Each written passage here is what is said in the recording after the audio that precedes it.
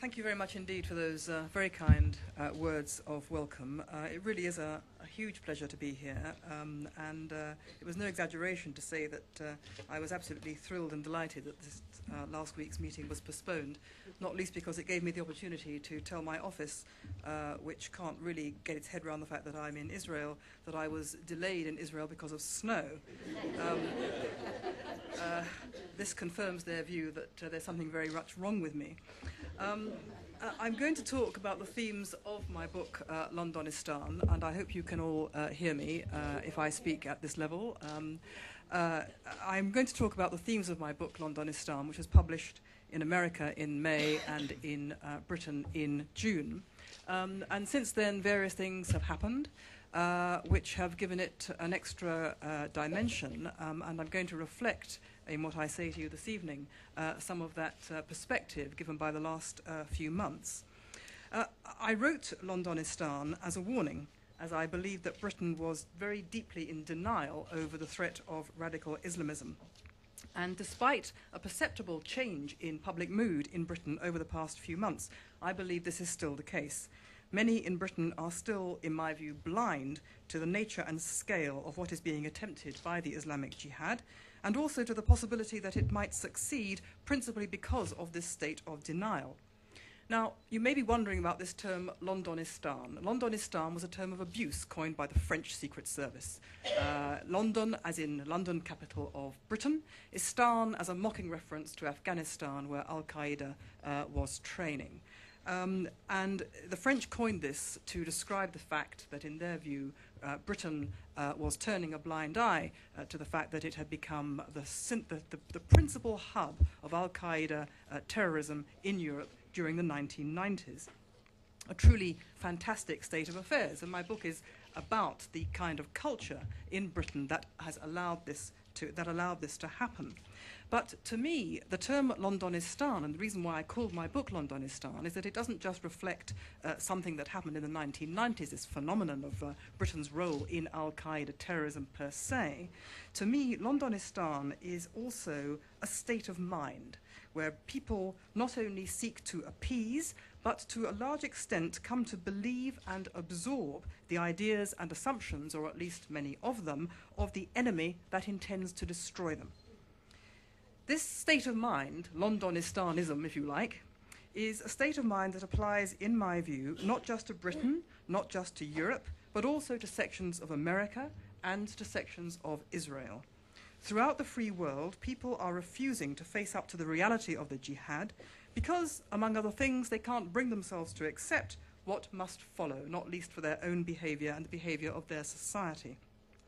It's so much easier to take refuge in alternative explanations, not least ones that blame themselves for their own victimization. It's much easier to blame yourself or your own government or your own society, which basically in a democracy you can change, at least in theory, than it is to identify a threat which is something which you can't easily get a handle on at all.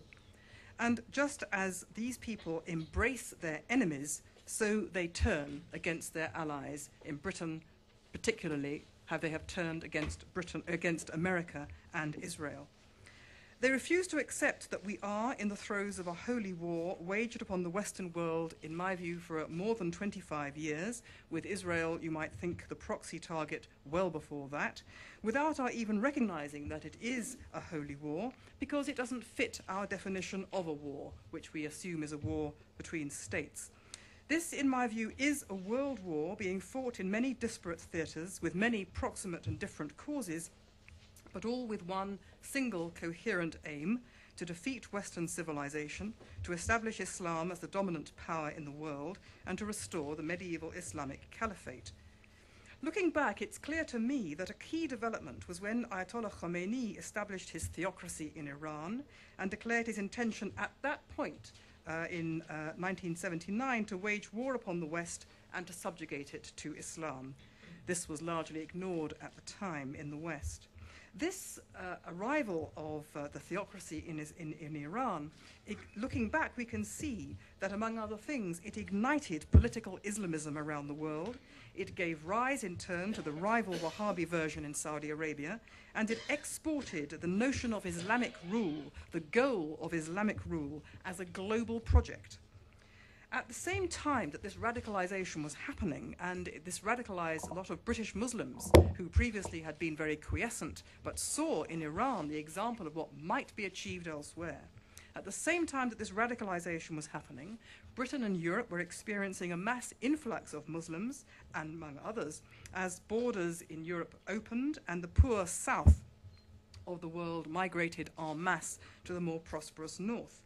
The problem was that, unlike other immigrant groups, successive generations of Muslims have failed to integrate into Western societies and instead try to colonize their host countries, a program for Europe that was explicitly laid out by the Muslim Brotherhood more than 20 years ago, but today is unknown and ignored and even repudiated by people in the non-Muslim world who refuse to believe it.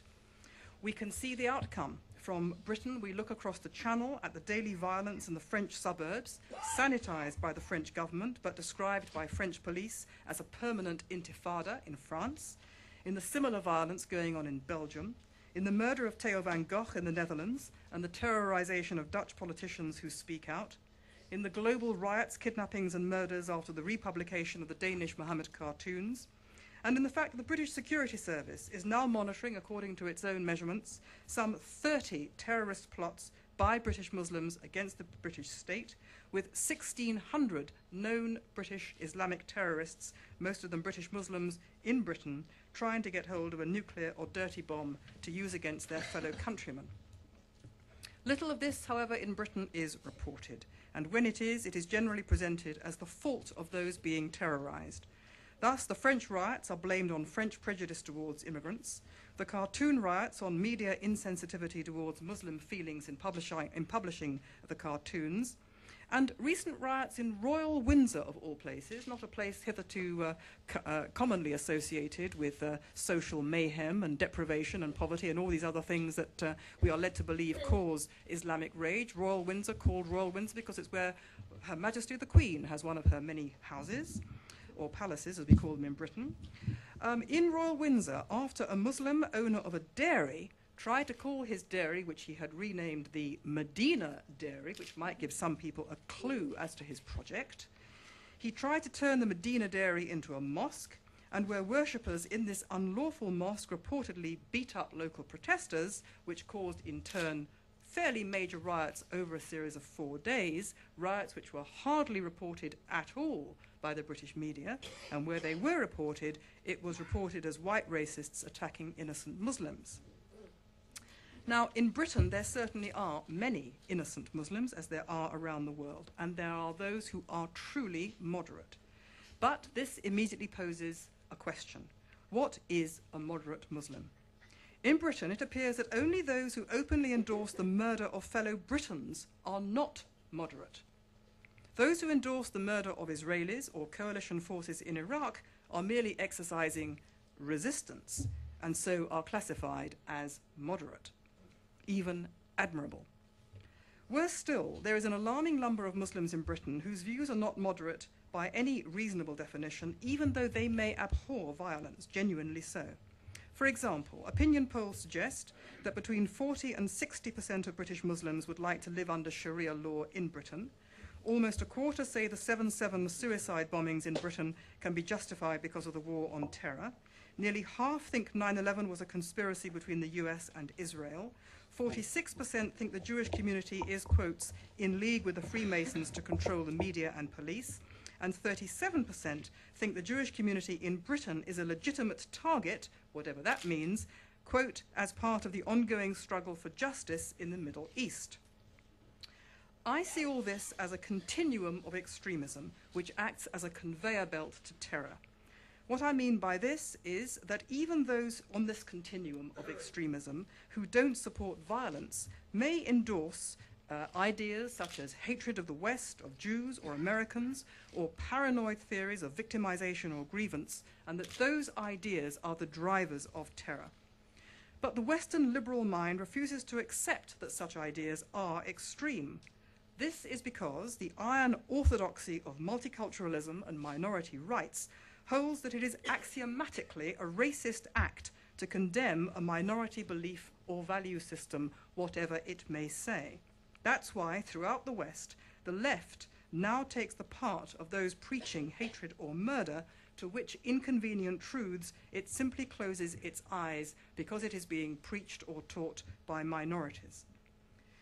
Britain has now, under the impact of all of this, begun to question the doctrine of multiculturalism, which it blames for segregated communities.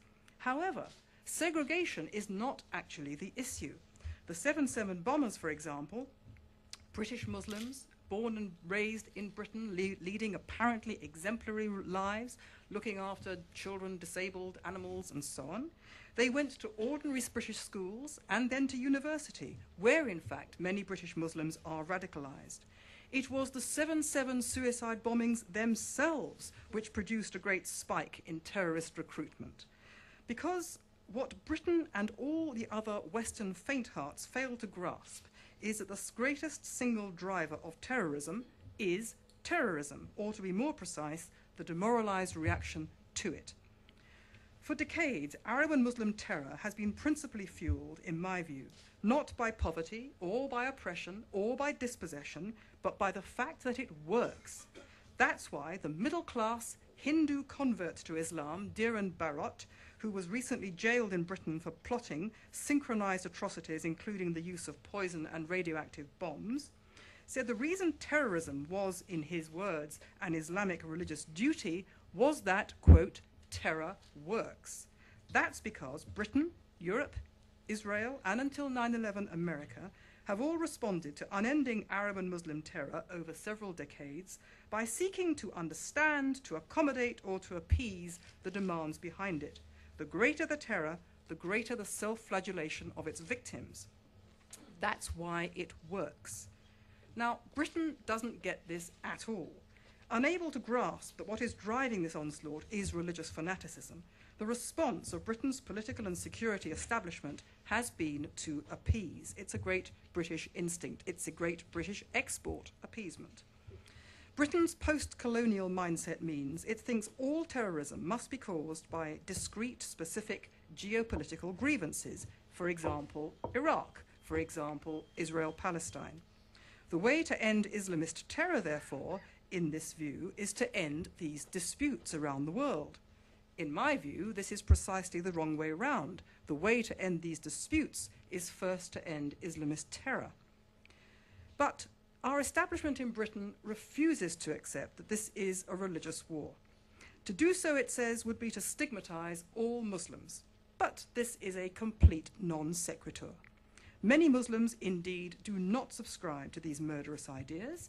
In fact, Muslims are, I think, the most numerous victims of the jihad worldwide. But even so, we cannot begin to understand what we are all up against unless we acknowledge that it is a global war fought in the name of Islamic conquest and the subjugation of unbelievers through both violent and cultural means. However, the British government's strategy instead to combat Muslim extremism seeks to tackle its underlying causes, which it defines as its own foreign policy, discrimination and poverty. In other words, it's all Britain's fault that it keeps being bombed. So instead of challenging the paranoid and completely false grievance culture that's actually driving this terror, the government in Britain has chosen to endorse it and to appease Islamist radicalism. So, for example, now we have Sharia-compliant mortgages, we have a blind official eye turned to polygamy and to the forced marriage, in quotes, of 14-year-old girls, and the police deciding to make their intelligence available to the Muslim community before undertaking anti-terror raids.